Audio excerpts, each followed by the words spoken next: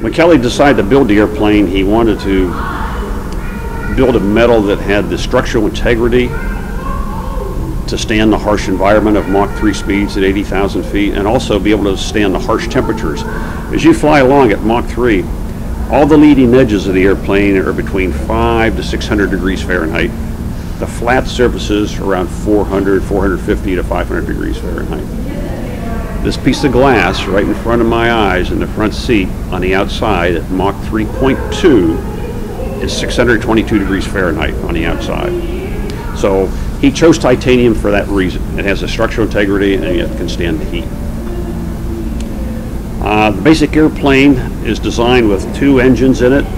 The engine you see behind me is a J58 Pratt & Whitney, each putting out 34,000 pounds static thrust, sea level, standard day conditions. So you have a total of 68,000 pounds of thrust coming out of both engines. As you can see with the airplane here, it's very limited on centerline capability. So when one engine, if it quits, you have quite a big yawing moment on the aircraft because it's not a centerline airplane. The airplane holds 80,000 pounds of gas. The air refueling door is right here, right behind the RSO's cockpit. And from here on, we have 6 main fuel tanks, 1, 2, 3, 4, 5, and 6, all the way to the back, down the fuselage, and out to the wings, ever so slightly in tank 3.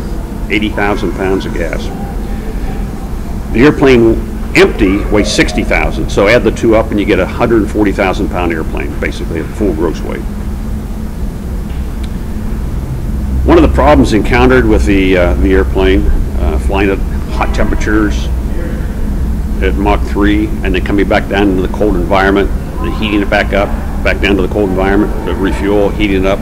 Those heating and cooling cycles annealed the airplane, just like a blacksmith takes a horseshoe and he puts the horseshoe into cold water, heats it up, cold water, it anneals it and gets stronger and better with time.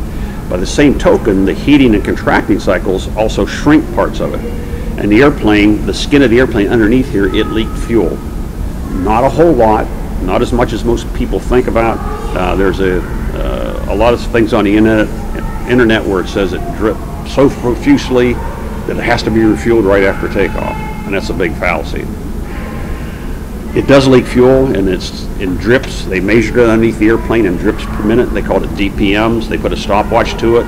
Every place underneath the airplane had an acceptable tolerance on DPM. Some were 20 drips per minute, some were 40, some were 60, some were 80. Whenever they exceeded this DPMs underneath the airplane, maintenance would have to go in and seal up the tanks on the airplane, which was a nightmare, so they didn't like to do that. All the fuel dripping out of the airplane was collected in very shallow drip pans all underneath the airplane, and obviously thrown away after that. You couldn't reuse it.